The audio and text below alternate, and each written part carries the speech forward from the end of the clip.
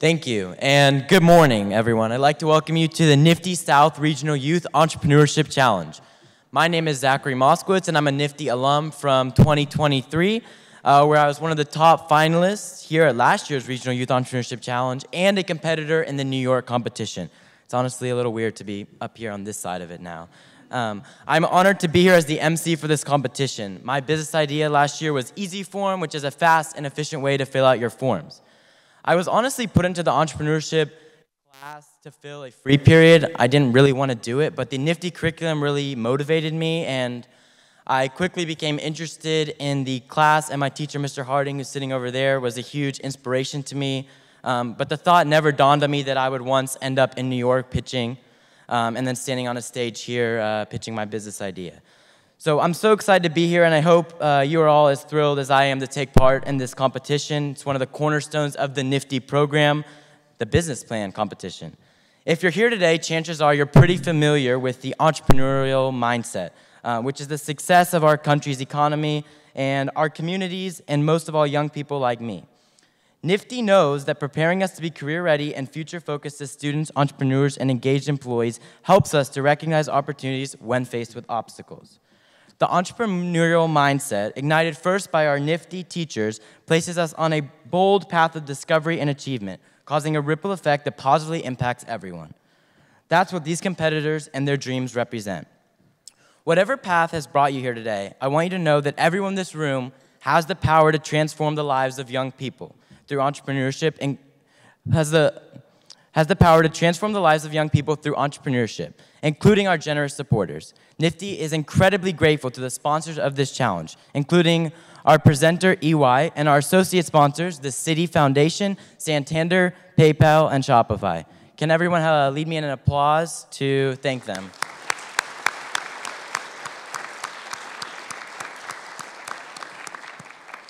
I'd also like to thank the wonderful NFTE teachers and school partners, as well as business coaches, classroom volunteers, judges, family, and friends that provide advice and encouragement to all the NFTE students here.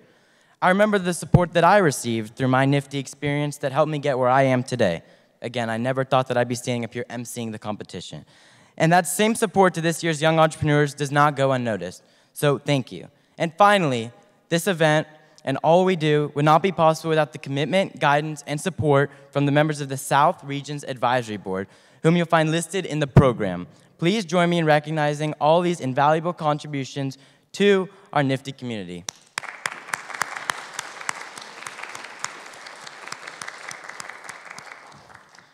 So today is the culmination of many long hours of hard work from our finalists. Finalists, I have walked that same path that brought you here, and I know all the work you have put into your plans. It's a lot of work, so I feel y'all. And no one knows these businesses better than you do, and we all cannot wait to hear your pitches. Before you begin, just take a deep breath. I'm going to take one now too, probably. And know that we all believe in your power and your potential, and that we hope you leave here today knowing how amazing you are and how much you inspire everyone here. Remember, it's not always winning that pushes us to greatness. Challenges spark innovation, and you never know what tomorrow will hold. So no matter what the outcome of the competition, be proud of what you have done and enjoy the applause. And congratulations on being here.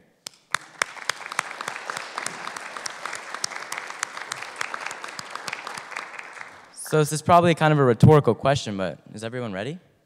Yeah? So here's where it gets really exciting. To judge the challenge, we have an esteemed panel of experts who have volunteered their time. Please help me welcome NFTE 22 alumnus and founder of TKIX, Alberto Arroyo.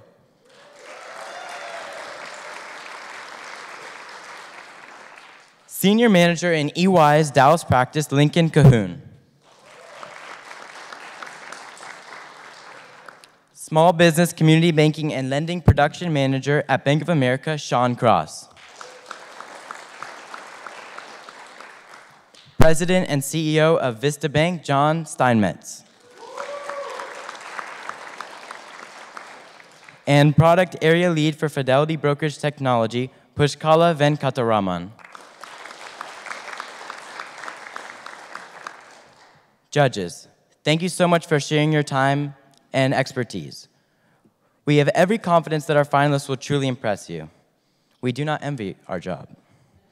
Now, for a brief review of the rules. Each presenter will have exactly 7 minutes to present their pitch deck to the judges. Our timer will show a green card when there are 5 minutes left, a yellow card when there is 1 minute left, when there is 1 minute remaining, and then if the time expires before they finish, a red card will be shown and the tone will be rung. That tone. After each presentation, the judges will have 3 minutes to ask questions, and again, a yellow card will be shown when there's 1 minute left, and the red card when the red card and the bell will be rung when time is up. We'll provide a minute between presentations for our judges to make necessary notes and record their scores. And with 5 teams presenting, we'll also pause briefly after the first 3 presentations for a short break for coffee and to help our judges get caught up with their scoring. I'm really excited to announce that the 3rd place winner from today's competition will leave with $500, while our 2nd place winner receives $1,000, and our 1st place winner will take home $1,500. In addition, our 2 runner-ups will receive gift cards of $100 each. All right, so everyone ready to get started? Yeah. All right, so let's start the challenge. Please welcome our first presenter from Career Institute North with their pitch for bra physics, Brianna Herrera and Denamari Martinez Reyes.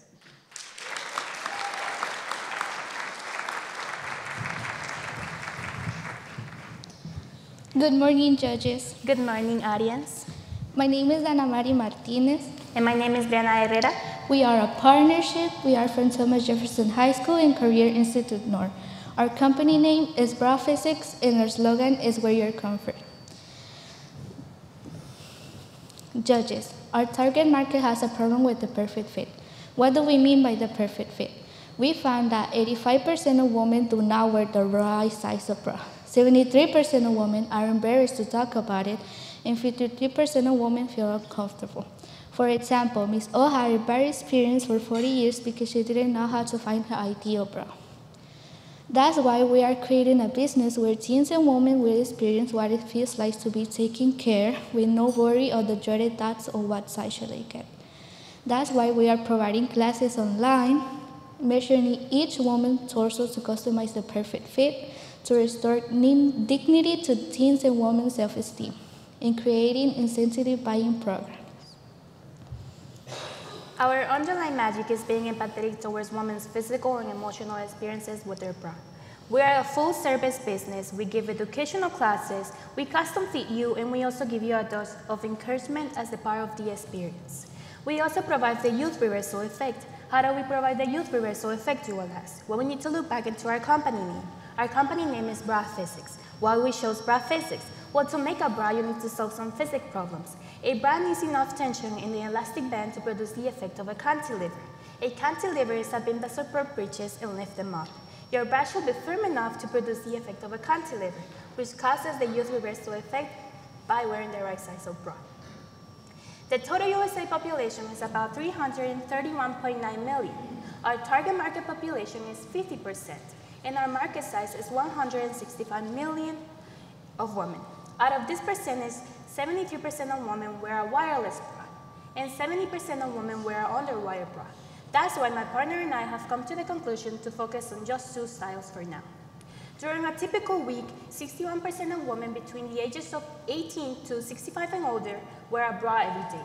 That's why, judges, this business is a necessary to all women to help them find their right fit. This is our marketing plan. For our awareness, we are using flyers, social media, and radio public announcement. For key metrics, we are creating a podcast with 200 new featured listeners each month that eventually will increase to 1,000 in 4 months. For purchase, we use sales promotions such as coupons, loyalty membership programs, and word-of-mouth discounts. We're also giving 25% discount for referral and 50% discount for referral if a client joins the loyalty membership program. For orientations, we are using social media stories from our customers and creating a Customers Appreciation Day. We're also giving a Google Customers review for customers to rate them from 1 to 5 and also share their experiences with other people. This is our competitive analysis. Based in size, Bra Physics is offering sizes from 28A to 68, while Victoria's Secret is just offering sizes from 30A to 44D. and Skims is offering 38 to 46 age. Based in service, we want to support all teens and women through the design and custom fitting. From the petite to the plus size, we will travel to the client's home for fitting. While Victoria's Secret, 57% of the customers rating out of 1 for customer service. Customer comments went to, customer service is just horrible, lot of runaround. While Skims, 27% of the customers rating out of 1 also. Customer comments went to, processing time is noted, 1 to 2 days, 7 days later it's still processing. What a disappointment. Based in price, Bra Physics is offering our bras at 54 with 20 cents and up, while Victoria's Secret is offering the bras at $49.99 to $69.99, and Skims is offering the bras at $44 to $60. Our qualifications. We both study in Career Institute North. I am so thankful to have Brianna as my partner because she is very creative. She has such an empathy and she has great communication skills. She's also certified in OSHA 5 and she has an award as the most professional student. As Ana Mari said, we both study at Career Institute North. She takes Architecture Design 1 and Entrepreneurship 1. I'm so grateful to have Ana Maria as a partner. She's just visionary. She has the future in her eyes. She's empathetic and kind towards older people, and she's so friendly. She also received 2 awards. She has been certified in OSHA 5 and also received the award of the most professional student. This is our cost structure. This is a description of all the expenses and materials of 1 unit. Based on the prices of the materials, we have come to a selling price. Each bra will cost $54.20. This is our current status and future plans. For our current status, we are creating a podcast, providing classes online, make home visits for fitting, open a new savings account to help grow the business, find a mentor, host community class once a month, and we want to donate to the women who have breast cancer. For our future plans, we want to locate a building to open store in workspace area. We want to expand our line of bras. We're going to look for investors. We want to build a customer base through marketing events, also taking classes on bra construction, and we want to partner with a nonprofit. We also want to make bras for women who have breast cancer. This concludes our presentations. You can find us on social media as Bra Physics, and keep in mind that we don't sacrifice your comfort. Do you have any questions?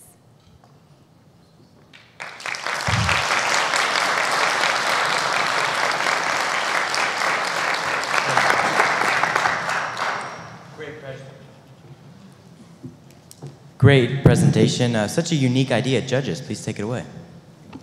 Fantastic job. It was a pleasure to listen to you today, and good luck. What has been some early feedback you've gotten? Have you gotten any feedback, and what's that looking like? Yes, we have made 2 prototypes. In each, we measured 2 of our friends, and they try it on, and they give us feedback of how the thread feels, how the elastic feels, and the hook and eyes and everything. But we want to make changes. That's why we couldn't bring them today, because we're making them unique and more better. So first of all, I just want to say nice job, great presentation. Piggybacking on what she said, you said about 53% feel uncomfortable. So how did you determine what type of materials would be the best? We went to a warehouse where they sell thread.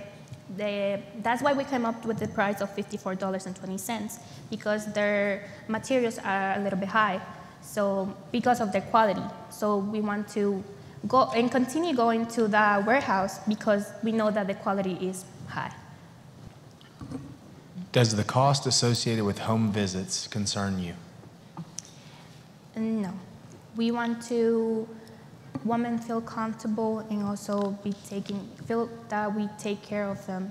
We're going to go with our tia so they can take care of us while we're in their house. Yeah. Great job. Thank you. All right. Thank you for the question period. We're now going to give our judges a little time to mark their scores and jot down any notes.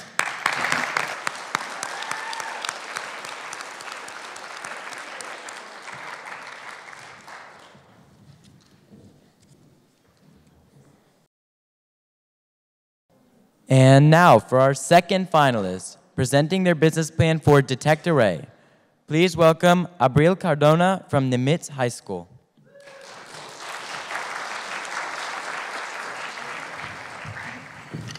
Good morning, judges.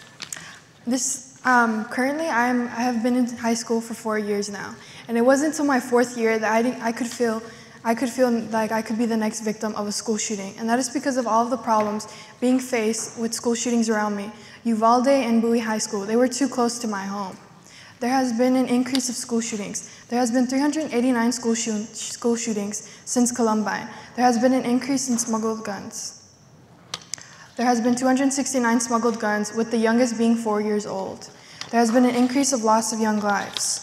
In Columbine, there was 13. In Uvalde, there was 21, with their age ranges being 9 to 11 years old. And in Sandy Hook, there was 26 loss of young lives, with their age range being 6 to 7 years old. Kids shouldn't be losing their lives due to lack of security in schools and because of metal detectors that are now today. Another problem that is being faced on the market is that current metal detectors now have a bulky design.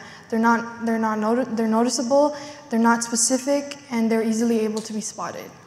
The value proposition that I have is that Detect Array is an innovative door frame. As you can see by the metal detector I have, Detect Array will be able to be attached to pre-existing door frames. Detect Array will have a unique value proposition of having AI technology. It will be able to detect guns specifically, and it will be able to secure and be reliable, making sure that no guns are being unchecked and being able to be smuggled.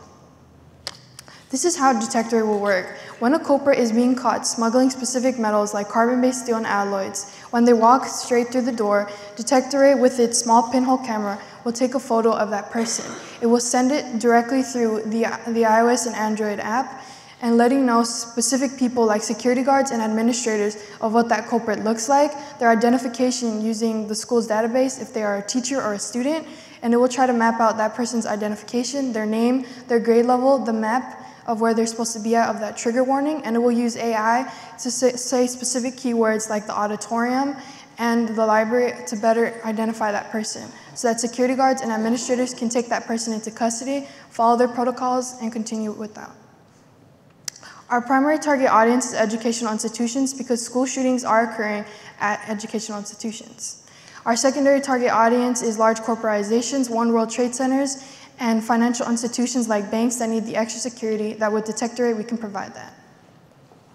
Our marketing plan is that right now I want to spread awareness by having designated pitch meetings with school districts and principals. We want to give out our business cards to let them about our upcoming product. And for purchasing of our product, they can purchase our product through a specific website so they can buy our product. They can customize their door frames to fit their school district's color schemes. We also provide bundling so that they can buy our product and to continue to have more, because we know that school districts have more than one door entry. We also plan to have running ads through social media, and for our rentation, we plan for the future to have new upgrades for our product line, like not only detecting guns, but also to be detecting knives, and to continue to have AI and new technology updates. Our competitive analysis is that right now our competitors are any metal detectors that are currently at schools. Our priorities are big-time battery and metal defenders that cost $2,399. Right now, the problems is that they're a bulky design. They're not specific to any guns being detected. There's no embedded camera, and there's no tracking after the culprit is entering through the door. With Detect Array, our prices is $7,500 for 5 detectors. It is an innovative door frame, and we will ensure that the culprit is being tracked, that there is no more breaches, and that we have an iOS and Android sponsored app. My qualifications as a student is that I have a 3.89 GPA. I'm a high school senior, I'm top of my class, and I'm a DECA national competitor, NFTE Entrepreneurship, and I have 4 years of business classes. I also plan to pursue a bachelor's degree in marketing, and I'm also certified in Microsoft Word, G Suite, and Google Analytics. My cost structure for Detect Array is that my definition of 1 unit is 5 Detect Arrays for 1 bundle. Its starting price is $7,500. So for each detector, we sell for 5. We have 5. My total cost of materials is $20.50. That is for paying to package Detect Array, for our product and also for our cost of labors. Our total COGS is $552, and our cost margin is $6,948. In order for us to break even each month, we have to sell 8 units of our Detector A bundles in order to make our break-even point. My variable marketing expenses is $20.50, but that is for materials for packaging and shipping out our metal detectors, and our fixed expenses is $53,075. In order for us to pay for rent, which would account for our warehouse to manufacture our business, and also for web hosting, app fees, insurance, and internet. My current status of my business is that I'm currently in the concept stage. This is my second year of Detector A. We have created 2 sketches and 2 prototypes. So this is a continuous business of continuing to research better uses for our product and continue to update our prototype and sketches to better fit our problems. Our plans for growth is that we plan to grow from not only from word of mouth, but from referrals, where school districts refer us to other school districts so that they can adapt to our protocols, and for us to, in the future, get a patent team, a manufacturing team, to start production of our product straight away. We also want for the future for school districts to adapt to better protocols like having Detector A in our schools, and for us to expand our franchise from not only detecting guns, like I stated before, but also for detecting knives. Thank you for listening. My name is Abril Cardona. I am the CEO of Detector A, and our motto is we continue to strive to detect, secure, and protect. And you can find us on our website at www.detectora.org and also on our Instagram. Thank you.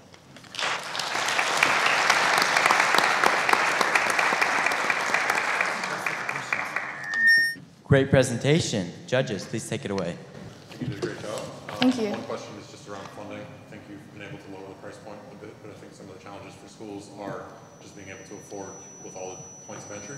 Have you thought through that and just alternative ways for schools to be able to have a product? Yes, we thought about that. We changed the price point recently from $5,000 to $7,500, but that is for just so that we make sure that the profit of each of our metal detectors, because our price would be $1,000 per metal detector, but now it's $1,500. But unlike our competitors, they're only getting 1 metal detector. We provide a value bundle so that when those school districts do purchase our bundles, they have more than 1 detector, so that in each door entry they're secured. So we hope that that will be more cost efficient for those school districts. Can you talk a little bit about the idea behind the technology that you will be using? It's a terrific idea. I mean, real problem, but what's the technology that you'll use behind it? The technology that's going to be used behind it would be AI technology, and we are also trying to use Bluetooth connection because we do plan to have a sponsored app, so it would be updated to like better protocols because our current competitors don't have an embedded camera, as I stated before, or also a sponsored app, so there's no specific tracking, and when that person does come through the door, they won't be able to know beforehand straight away if that culprit is. Okay, thanks. Thank you. So would you have to do different software updates at different points, and how would you determine when you would need to update the software? I guess it would come throughout like a school district if they have any problems being faced, but we continue to strive to be latest with our new technology, you know, making sure that we're not lacking any errors or anything in ours, but we do ensure that we not only update our product, but update our product line. How would you make the AI work with the metal detector? Like, how is it gonna, let's say, like, could you explain a little bit more how the AI will be able to, stop things from happening? The AI would work is that it works hand in hand with the app that we use. The AI would help within the app, it would be able to use keywords that will help with security guards to know specifically where that person is beforehand. Like saying like cafeteria, the auditorium, it will immediately tell them about that, and it will all be within the Bluetooth app. You did a really good job. Thank you. Will the equipment be integrated with current surveillance systems within the school districts? Yes, we plan for our product for the pinhole camera for it to be able to connect with pre-existing cameras in school districts. So I'll be able to wiretap and continue within the app to continue to work hand in hand about where that person is surveillance all throughout the school district, the school environment. Thank you. All right, let's please give a round of applause.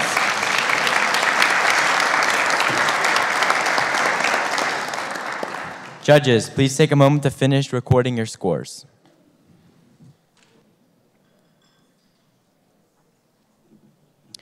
And now, for our third finalist, presenting their business plan for Peyton's Pastries, please welcome Peyton Bernstein from Hillcrest High School.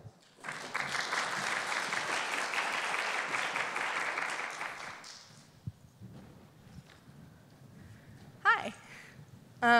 My name is Peyton Bernstein. I'm here with Peyton's Pastries.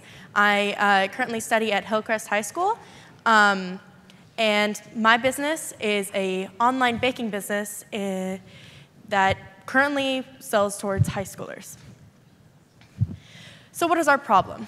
Our problem is that oftentimes people are wanting to find baked goods and other pastries for a low selling price that are good quality, and they are unable to find those. And another problem is that oftentimes people want to help out around their community, but don't know how to and don't know the best way to.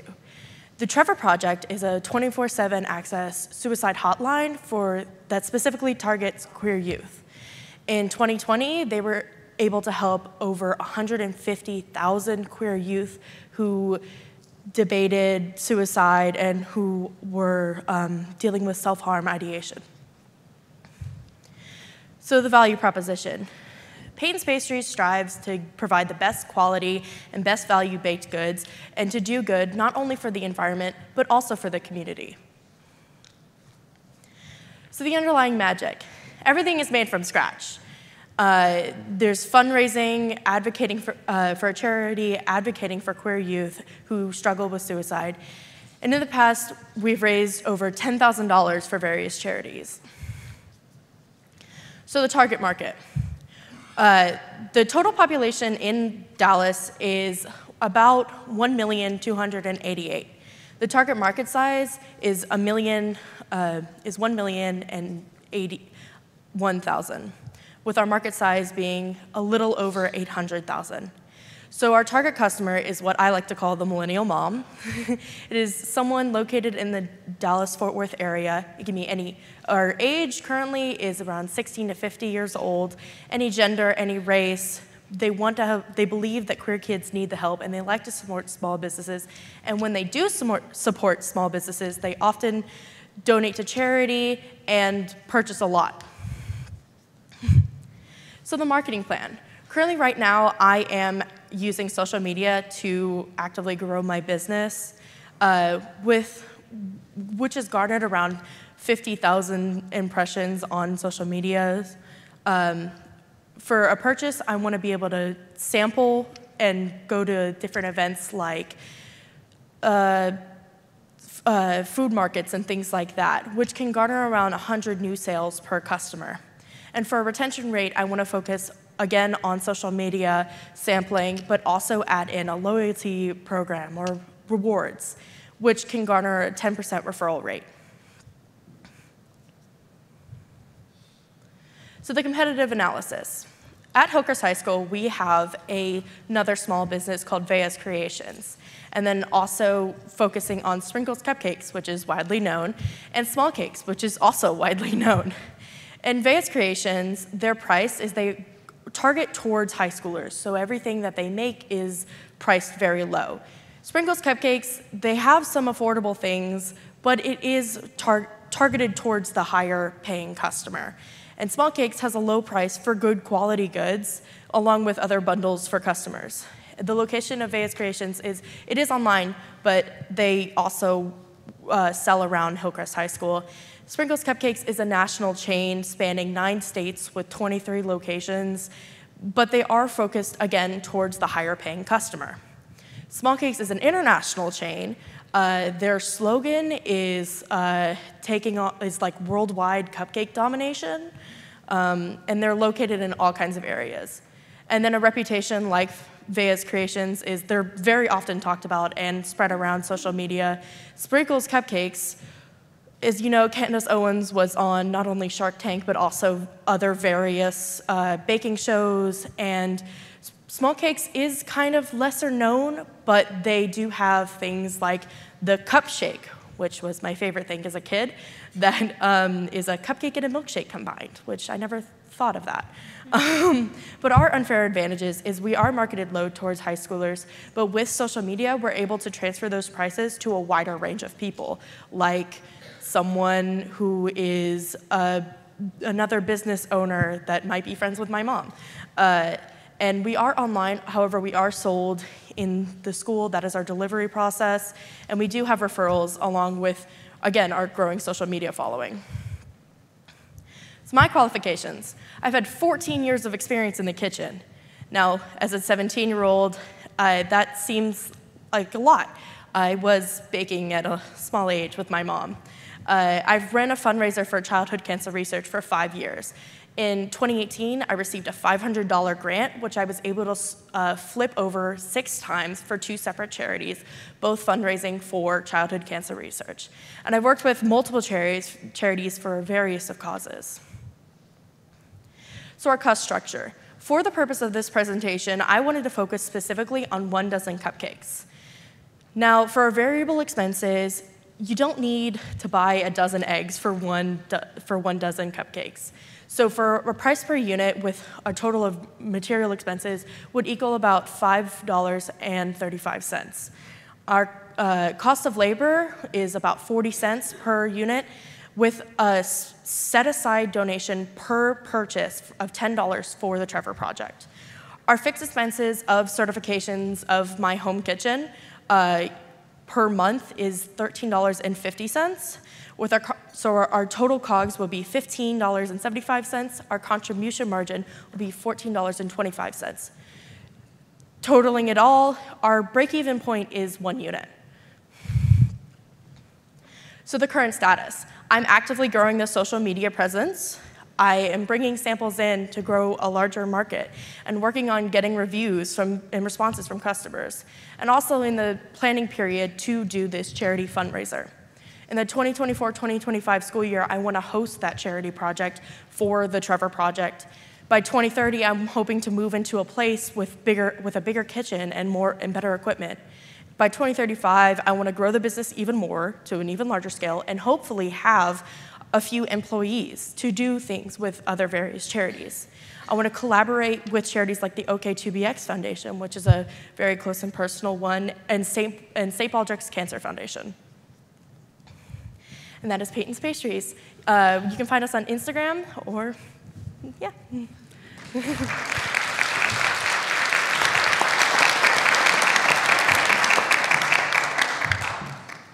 Great presentation. Judges, please take it away. Fantastic idea again. Enjoyed the humor in your presentation as well. In terms of future plans, what are you thinking of? Are you going to stick to cupcakes? Are you going to be diversifying a little bit? Have you given any thought to it? Yeah, so actively right now, I have a variety of different menu options. For the purpose of the presentation, I wanted to specifically focus on the 1 dozen cupcakes, but I offer things like selling cupcakes, either half a dozen or just 1. I also sell cookies and brownies and whole entire cakes as well. You mentioned a loyalty program. Can you speak more on that, like in the future? Yeah, so in the process, right, I'm currently building a website.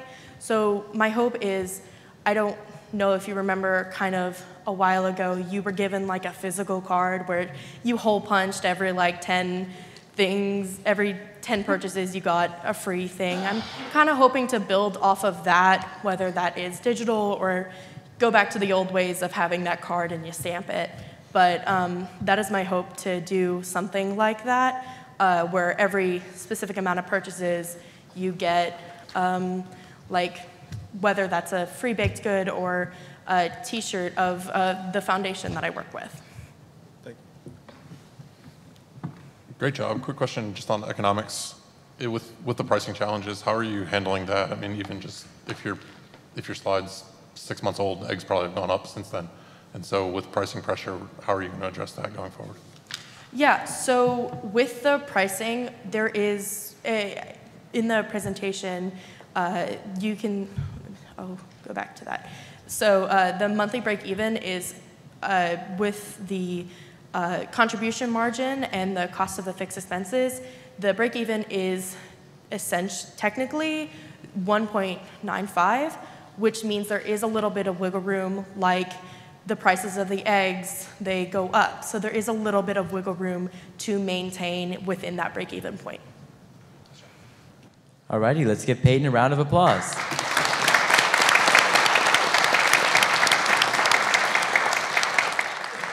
Thank you, Peyton, and thank you, judges. Before our final two presenters, we'll all take a 7-minute break. Feel free to grab some more food, a drink, and visit one of the student expo tables that you might have missed before we began. And probably get some coffee, too. I know everyone's going to need some of that. Thank you.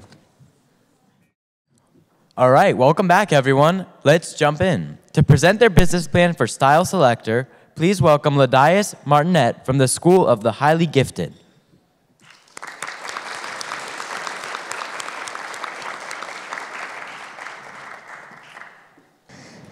Imagine this. It's the first day of school, and you have no idea what to wear. You're in a rush to find the perfect outfit, but you don't know whether people will like it or not. Insert Style Selector. By using the outfit generator, you were able to find an outfit that you really liked and think many others will too. My name is Lodius Martinet, and this is Style Selector. One main problem about America is that 61% of Americans aged 14 to 24 years old admitted that they don't know what to wear on a daily basis. By using Style Selector's outfit generator, we can offer them an easy solution to this problem and inspire new styles so that they can feel comfortable in what they're wearing. Well, another fact that really shocked me was that on average, only about 10% of clothing goes worn in someone's closet. By using Style Selector, we can include these into the generations to make sure everyone gets all their clothes and it doesn't go to waste. Our value proposition is that by using Style Selector, we promise an easy-to-use solution to not knowing what to wear. Our outfit generator can inspire new styles with the push of a button. And if a new user can get up to 3 free generations per day and access to an article showing current fashion trends. But why should you use our app? The first step is to add your clothes. And there is a video there that's not playing, but it would show you how to do that. But once you've taken a picture, you can go to the Generate section of the app. And once you've found the clothes that you like to wear, you can leave your house with confidence. Our main target market is 14 to 24-year-olds, which I have further broken down into 3 smaller markets, the first of which is middle schoolers. I believe that they'll mainly use the app in order to generate outfits and save outfits that they enjoy wearing. The next target market is high schoolers. I believe that they'll mainly use our app in order to find new fashion trends to fit in among their cliques. I feel like they'd also generate new outfits and find outfits others have generated using similar clothing. The last target market is college/university students. I believe that they'll mainly use the app to generate clothing and find outfits that they've found others have generated using similar outfits. In order to find my market size, I took the total size of the US, about 330 million. To find the total market size, I found the target market size. I took the total number of 14 to 24-year-olds, about 75 million. And in order to find my market size, I took the total number of 14 to 24-year-olds in the DFW area, about 316,000. For my marketing plan, I'd like to use YouTube ads as my main channel, with ads directed at people who actively view fashion content. I'd also like to make Instagram and X, formerly called Twitter, posts regarding the functions and uses of the app. In order to increase purchases, I'd like to give out discount codes to influencers showcasing the app and have sales around holidays such as Christmas and Easter. As you can see in my key metrics, I expect about 3,000 new users per month. I expect about 30% of referrals to purchase a subscription and about 90% of all users to stay on the app. We have a free version and a $3.99 subscription. You Look Fab is totally free, but with advertisements. And You Can Perfect is a paid subscription for $7.99. Our solution is making outfit ideas by using MIT App Inventor's components. You Look Fab promotes styles from other companies, which are often very skewed considering they're sponsored and paid for. YouCam Perfect uses AI to create outfits, which is our unfair advantage. We don't use AI, which commonly mistakes other items in the picture for clothing, especially the background, which you'll always have. Our main feature is that we generate clothing from your closet into outfits. You Look Fab is that they show styles promoted from other companies, which, as I already mentioned, is usually sponsored and paid for. YouCam Perfect has different styles that the AI chooses to generate from. But why am I qualified to run this business? Well, I'm a Skills USA member, which is an organization that promotes professionalism and business readiness. I have also taken the OSHA 10-hour General Industry Certification, and my top EMD is Opportunity Recognition. This is my cost structure. The definition of one unit is one access-based subscription. I decided to sell it for about $3.99, and my total fixed expenses are $2,115. 1,320 of those are for maintenance and bug fixes, 45 for server hosting, and about 750 for marketing. My total cost is $1.20 because the Google Play Store takes a $1.20 commission off of those sales. When using the formula, which leaves me with a contribution margin of $2.79, that means that I'll have to sell 759 units in order to break even each month. In my first year, I expect about $875 in profits. In my second, I expect about $3,450. And in my third year, I want to upgrade my software. In order to grow, I'd like to introduce a referral program so that users can get free premium for about 2 weeks by inviting their friends. I'd like to create a website to become more accessible to other people, considering not everyone has an Android phone. And for philanthropy, I'd like to donate money to Souls for Souls, which is an organization that gives out clothes to economically challenged individuals. I'd also like to give out free and discounted subscriptions to those who cannot afford them regularly. Thank you for listening. My name is Lodius Martinet. You can email any extra questions at styleselector0@gmail.com, and I have a YouTube channel at style_selector. Remember, when you don't know what to wear, Style Selector is there.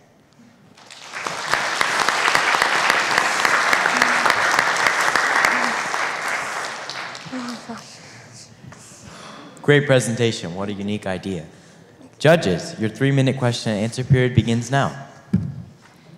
Great presentation. Loved your energy. Question. So if I'm taking, say, pictures of what's in my closet, let's say I don't like the clothes that's in my closet, and I know you're going to talk about trends. Would your app maybe tell me where I could go buy some of them, fashionable items? Great question. That is actually going to be in the article that we'll have updated weekly, and the best places comparing prices and quality of the clothing goods in order to make sure that you can find the best quality that you would want to wear on a regular day-to-day basis. Awesome. Thank you. You mentioned a subscription. What would be the perks of purchasing that subscription? A great question. So the perks are that you get unlimited subscriptions each day. You get a calendar to plan clothing that you want to wear onto the future, and you also get to see an extra article showcasing the best spots to get all the clothing items that aren't shown in the normal subscription or article. I'm sorry. I loved your tagline. Is there a reason you don't have AI, or is that in a future plan? Yes, actually. It was in the Unfair Advantage. It commonly mistakes other items in the picture for articles of clothing. Let's say I had a blue shirt and I put it on a white background. It might take the white background as, say, a blue and white striped shirt, and it very commonly mistakes that for another item which wouldn't look as well together. Great answer. Thank you. Great job. As a not-so-young adult, I still don't know what to wear every day. But will your app allow for the ability to sort of tell you where I'm planning on going to help me choose what I'm wearing? That is actually a feature I'm currently working on right now. I've gotten feedback from my teacher and some other classmates about implementing that. I'm currently working on a way to find that with MIT App Inventor, considering its very limited source to code an app. But when I upgrade to a website, I believe that will be much easier to come by, and I'll be able to actually implement that. This is less of a question and more of a comment. You're an incredible presenter, and you've done clearly your research. Have you considered putting any other marketing dollars behind the actual online stores? I have considered that, and I want to focus that more on the future. As of right now, I'm just trying to work on getting the app totally 100% finished and rolling it out to customers, and then I'll start working on the extra stuff like that. All right, let's please give Ladias a round of applause.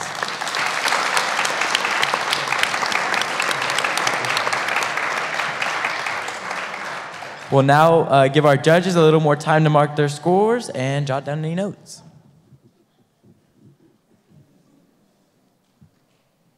And now, for our fifth finalist, presenting their business plan for Uni Design, please welcome Angel Alvarez, also from the Price Career Institute South.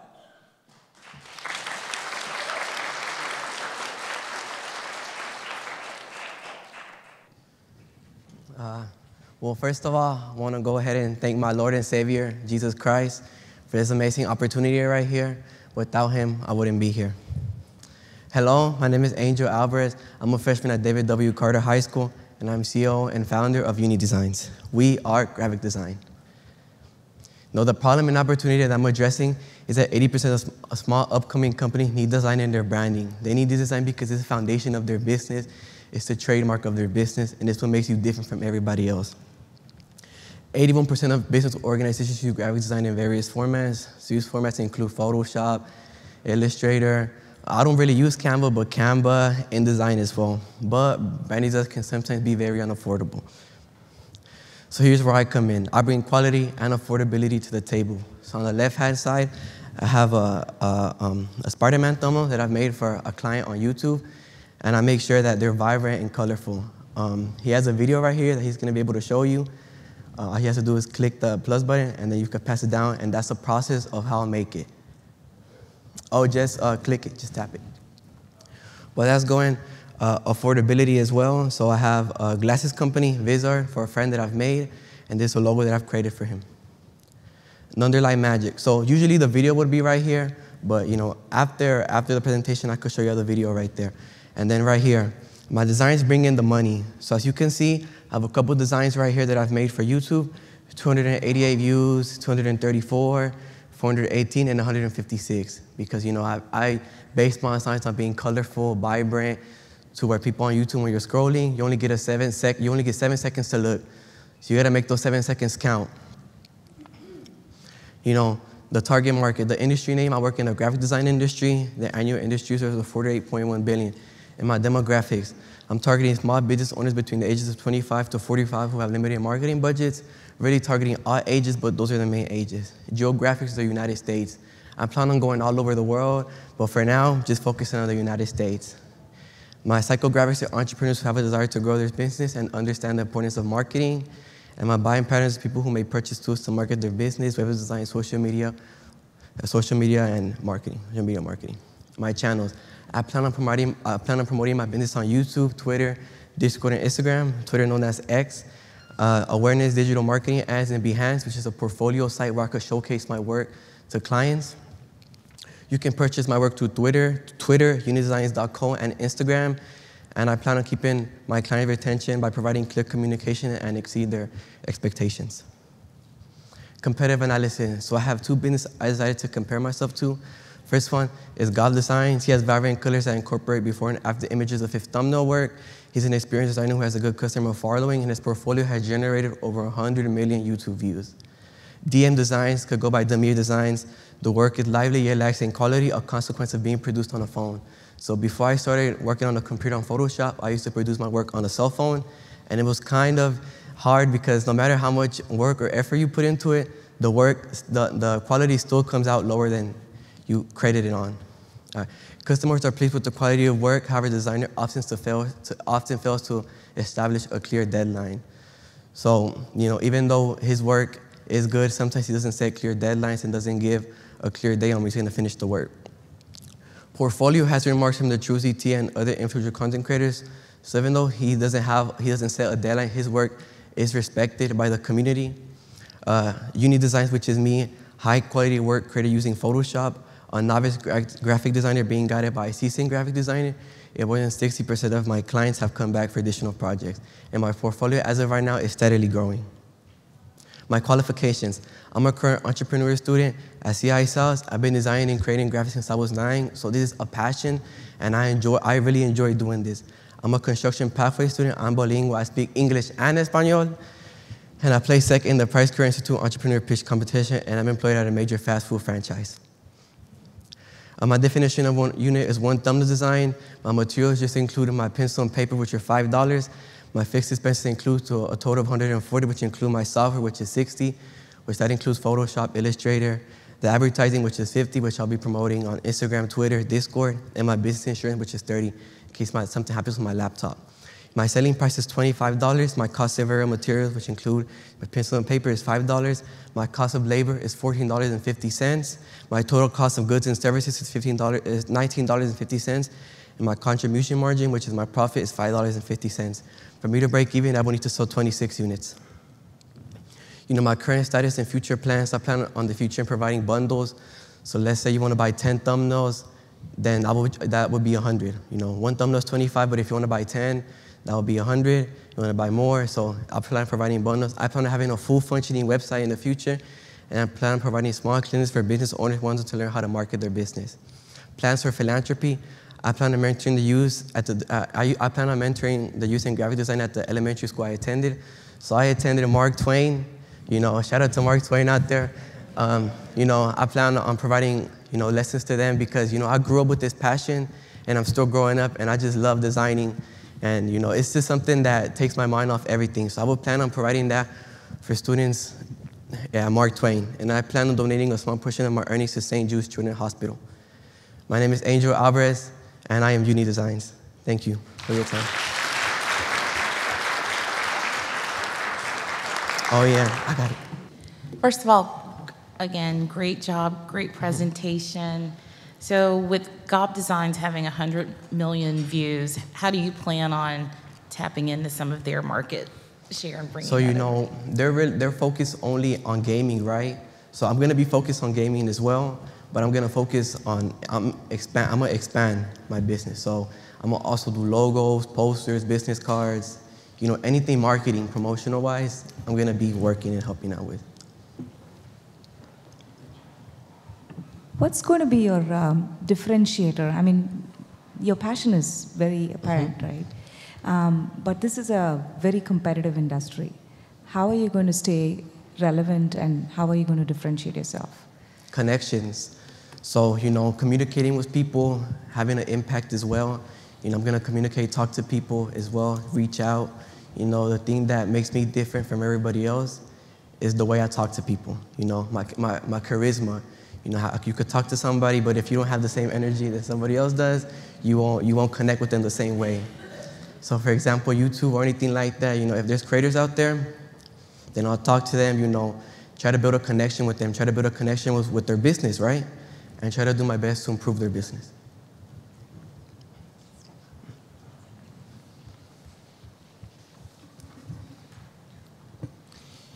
In your cost of goods or labor, you mentioned that you also have a job, but there's $14.90 or something. $14.50, yes. Have you built enough in there for you? And also, what do you need most to take your company to the next level? Promotion. Promotion is what I need most of all. Getting clients. Having to do work, right? So promotion is what's going to carry my business. Promotion on social media. Promoting and expanding my portfolio. So my portfolio is on my work. If I want to reach out to people, I need to have a good portfolio, right? And that's where my work is going to be. So showing my work on a portfolio to my clients is what's going to make me, stand out and grow. Alrighty, at this time, I'd like to ask the judges to collect their things so they can head off to finish scoring, deliberate, and determine who will be our top winners for the competition. Everyone, y'all were fantastic. And now I'd like to introduce the regional director for the South region, Miss Trish McGill. Thank you, Zachary, for being here today and for being our MC. He represents an alum that's gone through NFTE, and it's always important to us to put that in front of you guys. So I want to thank him, and I also want to give him a little gift. So Zachary, if you'll come up here just real quick. It's nothing fancy, but we gave you a NFTE notebook, and all of South signed it. Miss Lunt has it right here. And that's for all your future NFTE ideas. And there's a few other things in there.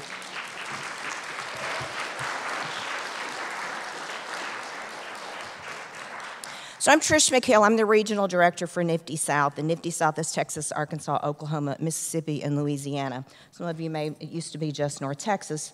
But I wanted to take a second to recognize a few people who deserve some really special praise.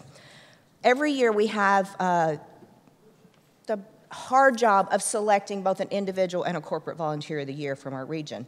Now, those representatives will then go on, will be nominees for the National Volunteer of the Year Awards, and they can go to New York and compete at the national challenge there, and that will be in October when the students compete.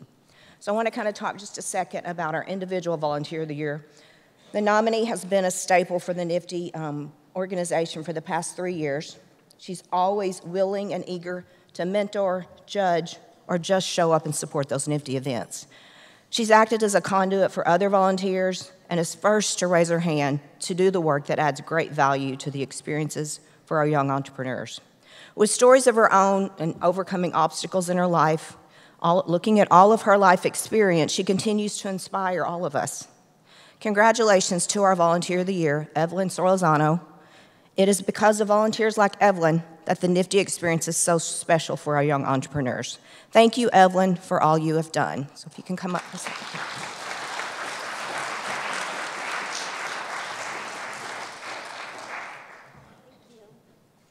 You will get an award. Sure. No, you're fine. Thank you. Hold this. Hey. Take these off. You got it? I always forget. I have glasses on my head. Awesome. Thank you. Thank you so much.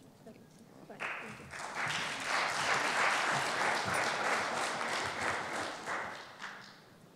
And now let's talk about the Corporate Volunteer of the Year. So it comes as really no surprise that UWorld is our corporate partner volunteer nominee this year. UWorld and their supportive programs have added great value to NFTE South this year. They not only have been a source of volunteers and connections for our staff, also for our students and our teachers, but they've offered services in the form of free test prep for our NFTE South students. They've attended our professional development sessions online for teachers and offered assistance to the teachers. They've connected them to various tools that UWorld offers. Accepting the award for UWorld is their account manager and business development, Mr. Mark Carr.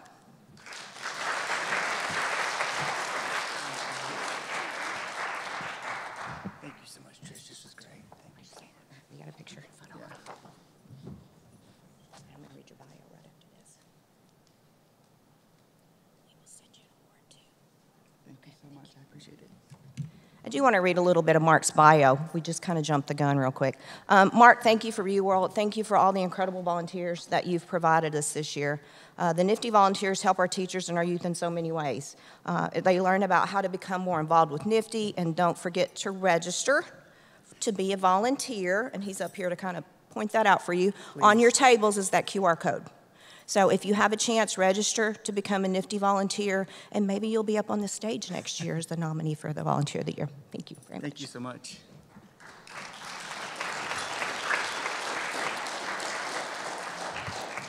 Some of you may or may not know, but this is Teacher Appreciation Week in the state of Texas. And so I want to take just a second to recognize a really special group, because you should get way more than a week, way more. I want all the teachers in the room to stand, please. Or if you're an educator, stand, because even if you're an admin, you were a teacher, you still are a teacher.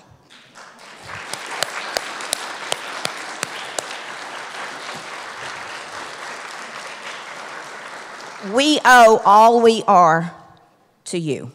So do your students. Everything is owed to our educators, and we don't say it often enough.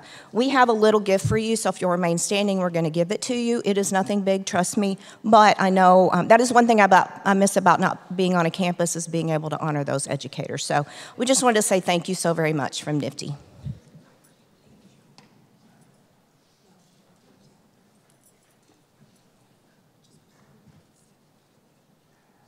Okay, while we're passing those out, yes.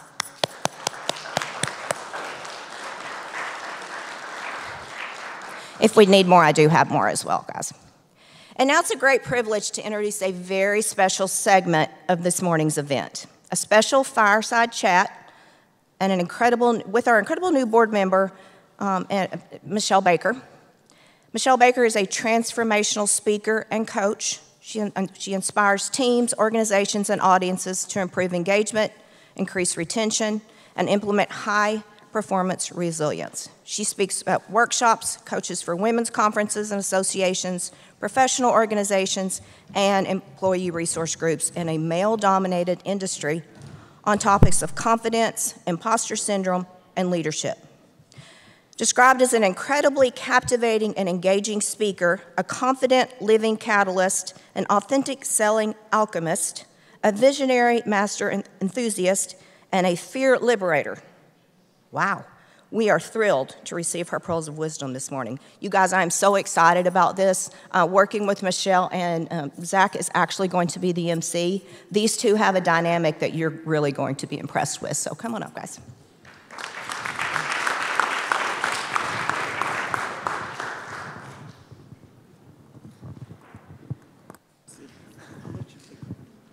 All right, so we're gonna have a fireside chat in summer in Texas. I guess it's a little weird to call it a fireside chat. We had a conversation if we should call it a poolside chat, but there's no water, so it was debatable.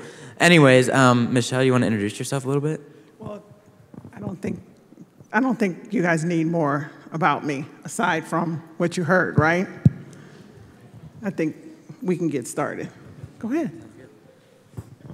All right, so I thought of some questions that are some things I think everyone would want to know. So let's just start off with kind of a simple one. What inspired you to become an entrepreneur, and how did your journey start?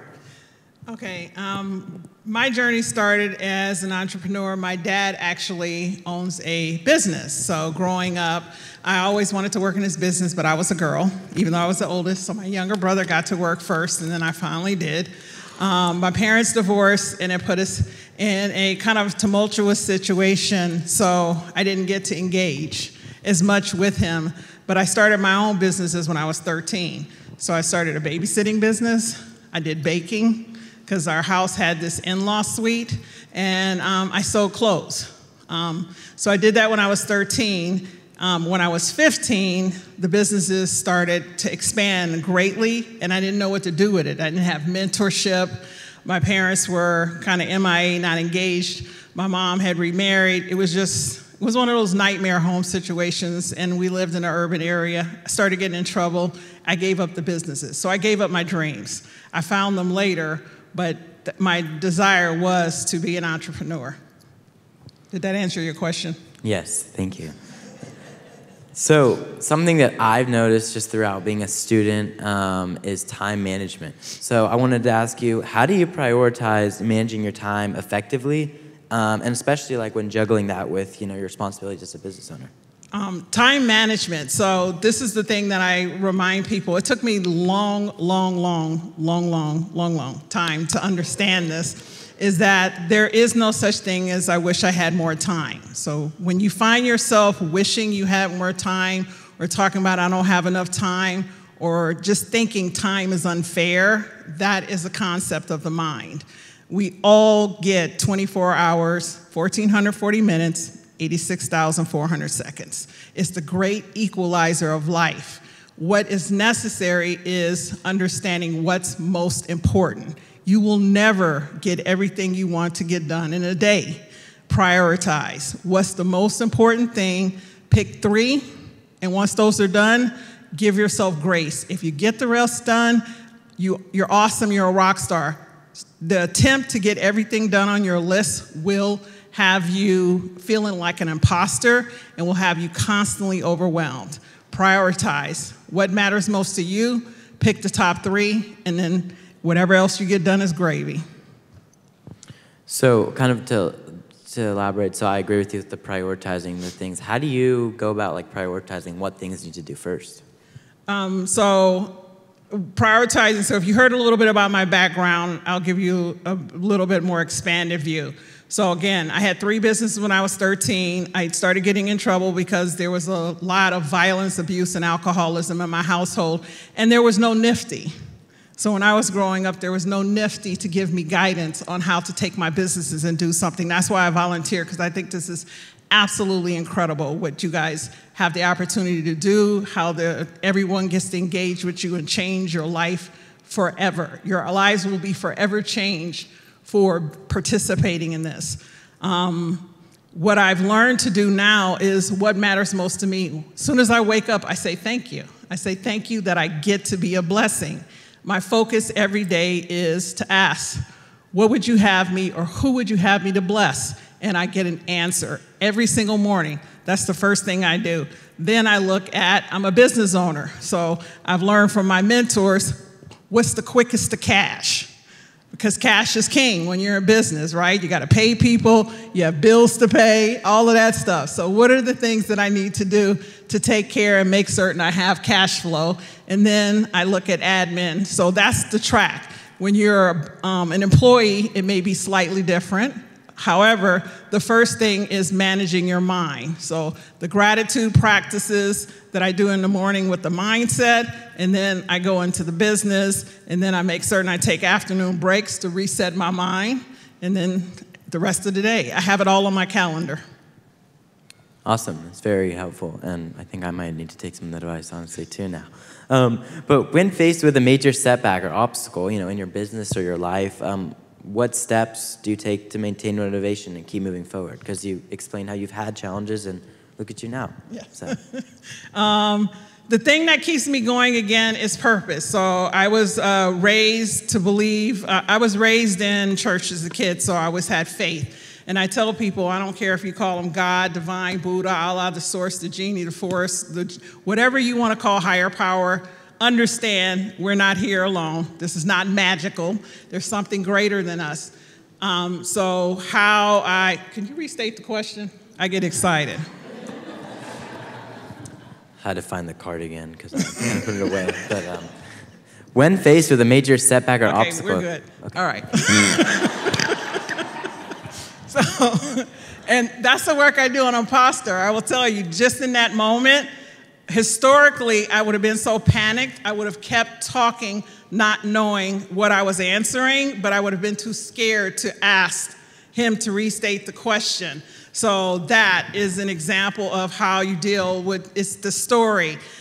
Challenges aren't real, right? Remember, fear is not real. Danger is actually real. Danger means something's gonna happen, there's imminent death, there's something going to impact us or hurt us. However, we've been in a society that we want to be comfortable. Understand that comfort is the opposite of success. You cannot have great success in comfort. You cannot have great success and comfort. They do not coexist. So your ability to master your emotions, because it's just the feeling that you have when you feel uncomfortable, inconvenienced, uncertain, when unplanned and unexpected things happen, it's a feeling that you feel panicked, you feel scared. Your mind will then start telling the story. Training yourself that the story is not real is what will lead you to great success, great opportunity in life. Everything you want is on the other side of fear. So that's what I would remind myself when I feel fear. I will remind myself everything I want is on the other side of this. So how do you get there? Sometimes I can talk myself out of it. I'm an adult and I still need to phone a friend. So know that we're not meant to try to get through it on our own all the time. Having good people around you is everything. Someone you can phone, someone you can talk to, and having support. So putting those things in place. So if you have friends who, when things go bad, they keep talking about the bad, that's not a friend. You want people who are around you who, when things go wrong, they help you look for a solution, how to make it better, help you to go find someone you can talk to or a resource. That's the kind of people you want in your life. Thank you. I'm going to read the question once, and if you want to read it a second time again, I'll go ahead and do that. But speaking, of people and stuff, I wanted to ask you, can you discuss the importance of building a network of, connections and partnerships, not only but in entrepreneurship, but just in your life too? Yeah, so there's this saying that I learned years ago from one of my mentors, and it's your net worth, meaning the value of your business, your life, is your network. So it means the people that you surround yourself with. So getting clear on, I always tell people, what is your why? What matters most to you, right? Are you looking to build a business? Are you wanting to get a job and move up in your company? Are you wanting to have a family and have kids? And what is this thing you're creating? What is going to make your life amazing? And many people term that legacy. So this is even for the adults in here, right? So this is the legacy. What is it? What's going to make life matter most to you? You might not know that when you're young. Some people do, right? When you think about people like Beyonce and Gaga and Bruno Mars and Jay-Z, they knew at a very young age what they wanted to do. They didn't maybe know exactly what it would look like, but they knew what they wanted to do. So having that is very important. Question again? I actually have this one memorized. I'm not going to go back to the card, but anyways, what about building your network? What's your best advice for that? So knowing what that why is. So example of, and I'll pick Jay-Z because I always love, his story is absolutely incredible if you've ever read his biography, that he actually, sold drugs while he was rapping initially, and he took that entrepreneurial way of being and then went into clothes. So surrounding yourself with people, when people become artists, they hang around other artists, right? So if you're going to be an entrepreneur, you hang around other entrepreneurs who are growing their business, the ones who are, despite circumstances, are still talking about success. People failure will always fail. You want people who talk about the struggle as if it's behind them. This happened and I'm still moving forward. That's at any level of life, even if it's people who are employees, like if you decide I'm going to get a job. The water cooler talk about people complaining about work and all of that, you move on to the people who are talking about getting promoted. They're talking about taking classes after work, how they're using this opportunity to leverage so they can grow their career and create more income and opportunity. Surround yourself by people who are having conversations about how to make life better. That's how you grow your network, period. So I don't care where you are, listen to what's being said, and you can feel it in your body. If you feel better for having been around people, if you go out and do better things, those are your people. If you feel bad and you don't feel like doing nothing but going home and watching a Netflix series, eating some ice cream, right? Sitting on a couch, that's not a good group of people. You want to be around people who inspire you to do great things. And then you become inspiring as well, being in those conversations. That's an incredible network of people. Thank you. So my next question is, in moments of doubt or uncertainty, I know you touched on it a little bit, but what strategies do you use to regain your confidence, and specifically in entrepreneurship? Like if you have a business, hiccup or something like that. Yes.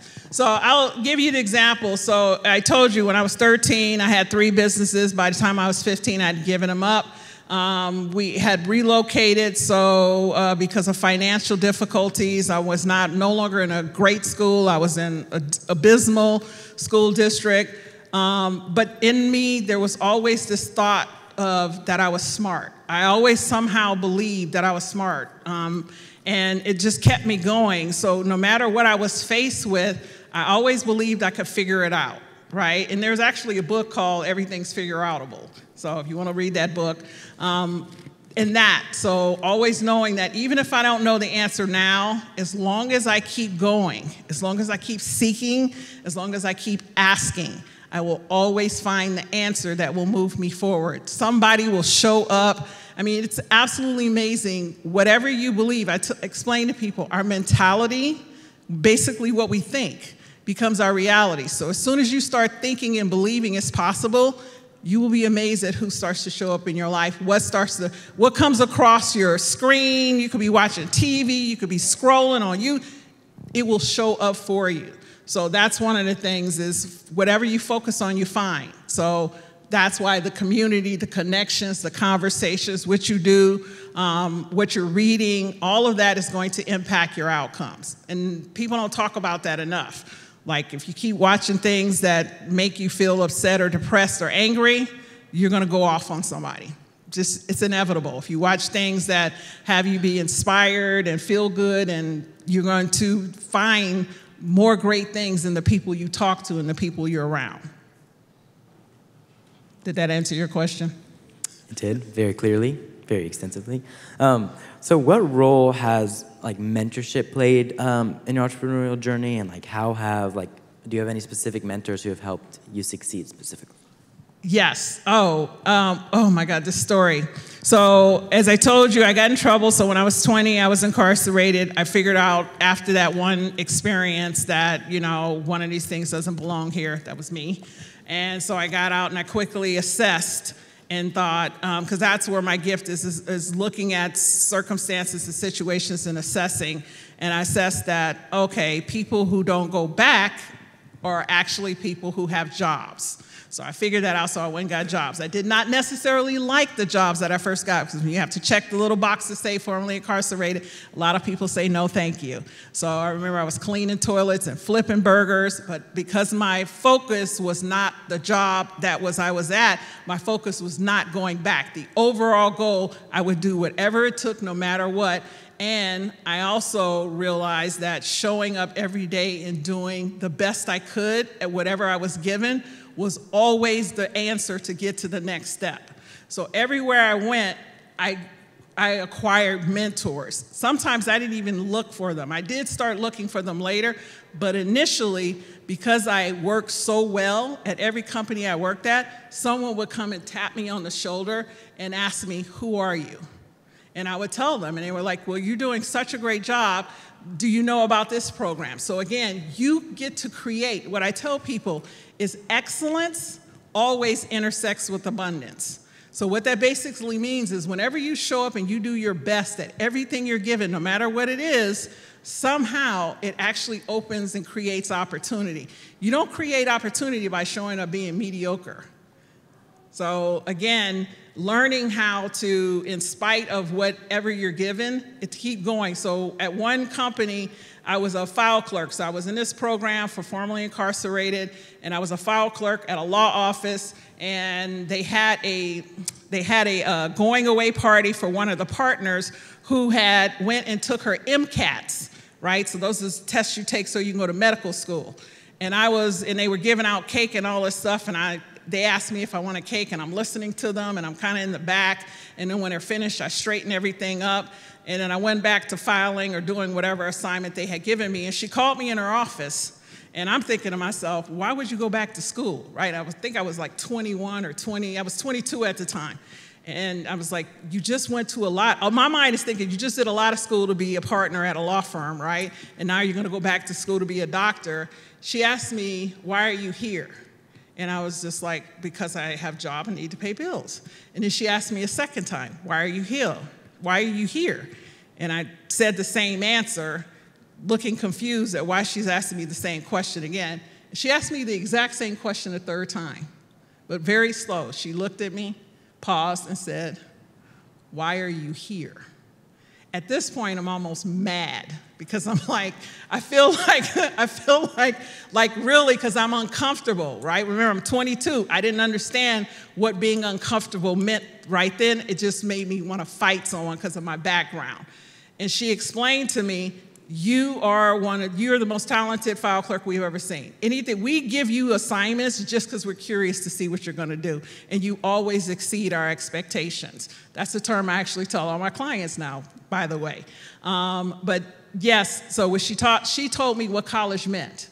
And I went to college when I was 25. I went to Howard as a 25-year-old freshman. She explained to me what college meant. No one in my life had ever explained to me what college would do for my life or make a difference. And from there, I always learned that wherever I went, I started looking for someone who had already succeeded at what I wanted to succeed at, and I would ask them, what do I need to do to be the best here? What do I need to do to succeed here? What do I need to do to get promoted here? What are the other opportunities here? So I always look for someone who is doing exceptionally well at whatever I want to succeed at.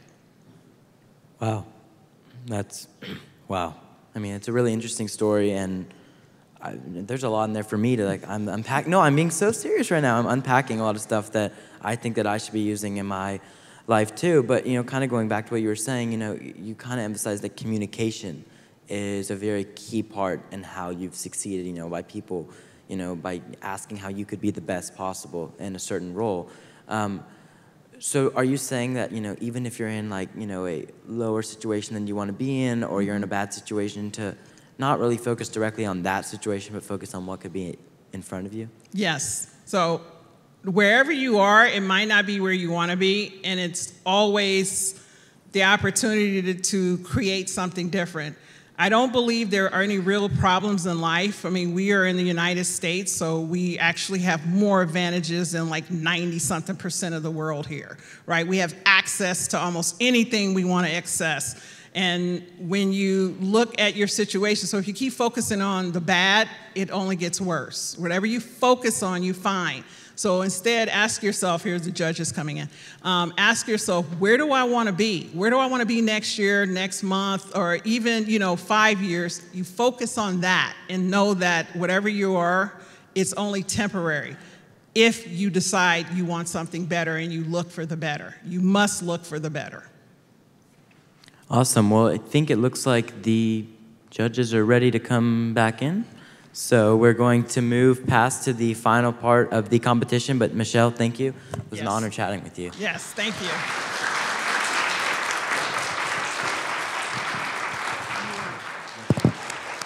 Ms. Baker, thank you so much for being here. It was an honor chatting with you, and those words were very inspirational, not only to me, but I'm sure to everyone in the room, old, young, in the middle. I'd like to give one more thank you to all the amazing volunteers and incredible NFTE teachers and school administrators for what you did for me and for what you've done for everyone who's here today, and what you continue to do for NFTE students. Let's give another round of applause.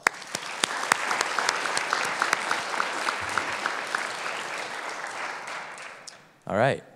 So now is the moment you've all been waiting for. I'd like to ask all of our finalists to join me here on the stage.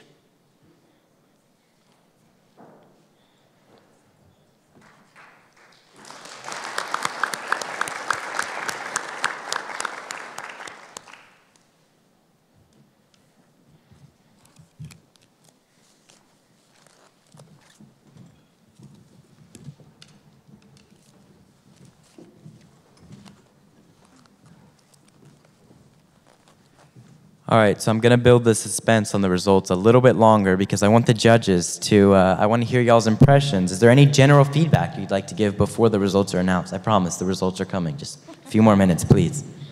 I would just like to say, first of all, how proud I am of each of you. It takes a lot of courage as a young person to get up here and present. The ideas that you all and the concepts that you all came up with to me are just mind-blowing. At your age, when I was this age, I never in a million years could have stood up and done what you all are doing. So you should be very proud of yourselves. I just want to say each one of your ideas was so relevant and so today. And I think you'll see that in my feedback to each one of you. There's not a single idea that I thought, do we really need this? So that means you're thinking, you're aware, and you're trying to solve for the problems around you. That's what we need. It gives me, it makes me really proud that you are our future. And the other thing is I loved how you're thinking about future projections and scalability. The only thought I'll leave you with is it's a tough world in terms of the competition with all of the different business ideas. So think about differentiating yourself as you go about your execution. But absolutely great morning, and thank you for everything that you're doing. I'd like to say everybody did a great job and great presentations from everyone. I know how it feels to be on that stage, and trust me, it's not easy. I can back that one up too.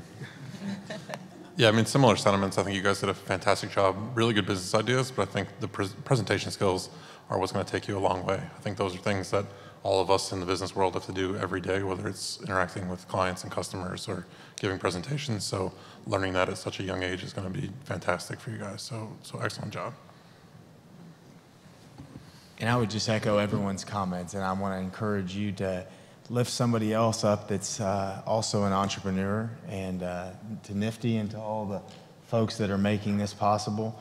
You all are really, really impressive. I didn't know what to expect, but it was close, and I can see why. Y'all are all incredible entrepreneurs, and I look forward to watching you all blossom. Alrighty, thank you so much, judges. You were all faced with really enormous tasks. I'm sure it was not easy for y'all. These were all incredible presentations. I do have to build the suspense a little bit longer. But before we get to the final announcement, I'd like to make a special announcement on behalf of the Nifty South region for every one of the finalists on the stage with me. Y'all all already know, but all the regional finalists whose pitches we heard today will be invited to compete in Nifty National Youth Entrepreneurship Challenge on October 10th in New York City, like I did last year, where they will have a chance to win the championship title and additional seed money capital. We all look forward to seeing how these aspiring entrepreneurs continue to hone their business plans and pitches ahead of the national championship. Y'all are gonna have a blast in New York, and congratulations to everyone here.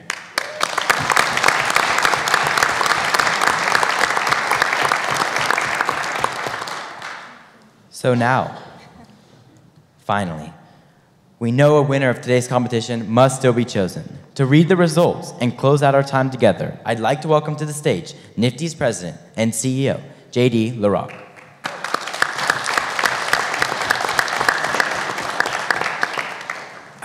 Great job, Zachary. Can we just give Zachary a round of applause?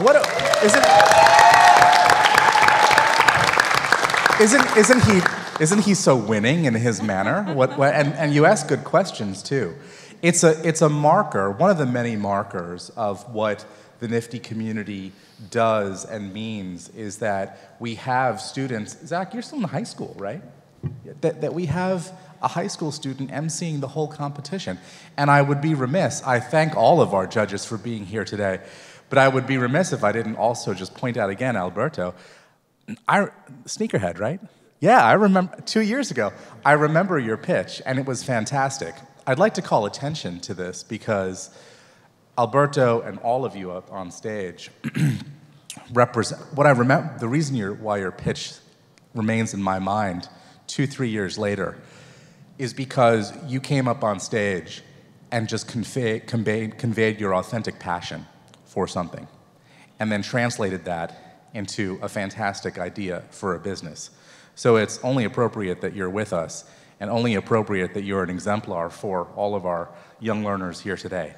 I don't want to belabor things too much either, but one of the things that I like to do, and I'm going around to all of the regional competitions, I do this every year, but I make some notes on each of the presentations, and in the nature of providing both gratitude and advice, I'd like to share a few words, because everyone is a winner today. Everyone's going on to New York, and everyone has the opportunity between now and then to take what you've done here today, which is tremendous, and take it even further. So with that spirit, let me go through each of the businesses in the order that they were presented and provide some brief comments.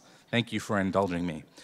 Okay, so Denamari and Brianna, first of all, love the concept of the business. I have a 13-year-old daughter at home, so I know that it resonates. It's so strange to me that bras are not new, and yet this issue that you have flagged is one that I know from my own daughter's experience is super relevant. So you have a really great concept, and one of the things that many of the businesses here today featured, but yours did in a special way, was that tie-in to the breast cancer community. You know, my wife has just gone through an experience with that, so I think that the way in which you tied your business idea to a community of interest was very compelling. One thing that really stood out to me in a very nice way, when you were talking about your qualifications, how each of you spoke about the other person. That was very good. I've actually never seen that before in a team pitch. So that really won me over. I thought it was very strong. Okay, detector ray. So I've told my team many times, how many businesses will we see this year that have AI in the concept? Because we began to see that last year, and of course we've seen it come up in a couple of instances here already. So first of all, there's no question that your motivation for the business is responding to a real societal challenge. And the way you presented the challenge just rang true with a deep authenticity that really came through in the pitch. The concept is great because, of course, if you're someone looking to do bad, you're going to look to avoid the obvious things in your midst that would, like a metal detector you could see, and try to evade that type of security. And your concept speaks to the integration of technology into everyday things in a way that really connects well to the whole big issue of the Internet of Things and where society is going. So, we've hear now about, smart refrigerators, smart appliances, this is actually a smart metal detector, smart door frame is essentially your idea. And so I love that. I also love the fact that already you have a website and that you have a prototype that you displayed. Anything that you can do, and one of the judges asked about it, to deepen your articulation of the AI technology as best you can, I think will serve you well as you move ahead to the competition. But great idea. Peyton's Pastries. So when I was hearing your pitch, I grew up in New York City, and people from New York may know of an ice cream chain called Big Gay Ice Cream, which seeks, as your business does, to tie, something sweet that we all like to eat to an affinity community or a cause. And so the fact that you have done that as well, I think already speaks to the idea that you've latched onto a proven concept. And I can totally see how many customers, because there's lots of cupcakes out there, well, there's lots of everything out there. There's lots of toothpaste, there's lots of soaps. What is it that causes people to choose one thing over another? Well, you've given them a clear reason to choose your product. And so I think that is a powerful thing. A piece of advice for you, talk more about the cupcakes. You've talked really well about the concept, but I wanted to know more about the cupcakes. What flavors do you have? Do you use any special ingredients? So that's a little piece of advice as you continue to refine your proposal, but fantastic business. Secret ingredients. Another special advantage you can talk about. Very good. Style selector. So what I really liked about your idea is how you talked about AI, but you gave a really compelling reason for not using AI. And the judge asked you about that, and you answered it very well. The strength of your presentation, the pitch was super smooth. Super smooth, super smooth. Now, if I can give you some advice, because time's up, JD. No more comments. I'm almost done, I promise. So you obviously have a concept for your style selector. You're going to come back up on stage. You'll be wearing an outfit. Describe to your audience how your product in concept would help you pick out what you're wearing. So we often have clothing businesses, apparel type businesses, and I often ask myself, sometimes the students wear what they've designed, sometimes they don't, and when they don't, I always ask myself, why aren't they wearing what they've designed? So tie what you are wearing at that particular moment to your concept so people can really make that connection. By the way, as someone who has nothing but blue suits in his closet, my solution to the problem that is a problem for me, and my solution to it is not to have an app, but just to buy lots of versions of the same thing. So I probably use your app. And then finally, uni design. Again, One of the things I always enjoy about these competitions are the creative people, the artists, who realize that their artistic talent is not just something that is, fun to have, but that you can monetize it. The fact that you showed designs of your own making was a real strength of your presentation. And I also liked your financial analysis as well. As you move ahead, keep showing more examples of the work you've done, especially if you do different types of work, so that your customers can see the range of things that you can do. Because the power of your business is your talent. So show everybody the full range of that artistic talent. Okay. Was that helpful advice, ladies and gentlemen? Okay. Thank you. So I really am going to look forward to seeing you in the fall. Now it's time to announce the results. So our two runners-up, each receiving $100 and the opportunity to compete at the national competition in New York, are Bra Physics and Peyton's Pastries.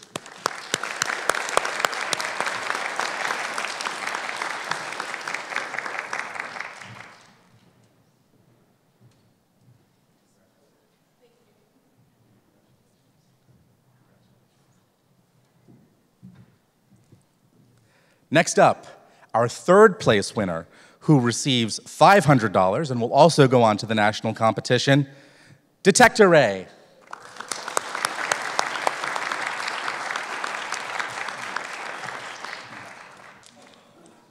It's hard to deposit this, so we'll get you a real. All right. Next, our second place winner, winning $1,000 and going on to the national competition, Unidesign.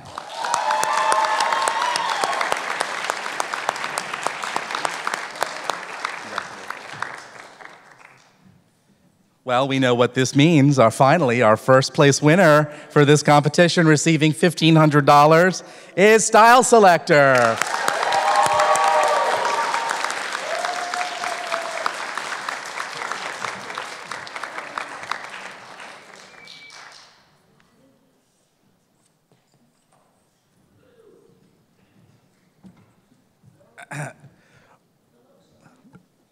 Congratulations to you all. Congratulations to the families, to the educators who have supported these learners on their journey. I know from my experience now with NFTE over the past 5 years that as good as you were today, you are all going to be even better at the national competition. So I'm going to adopt the spirit of what Michelle shared, which is total positivity for you about what you have done today. Because all of you are moving on to the next step. All of you have the opportunity to shine. And I want you to know, and this is true, the ranking and the prizes today, how it turned out today, it's a clean slate at the national competition. There are many examples where students who placed in the middle or at some other point besides first place at the regionals wound up doing really, really well at the national competition. So I encourage you to take up the challenge to continue working with your teachers and with each other to continue improving your businesses, and congratulations to you all.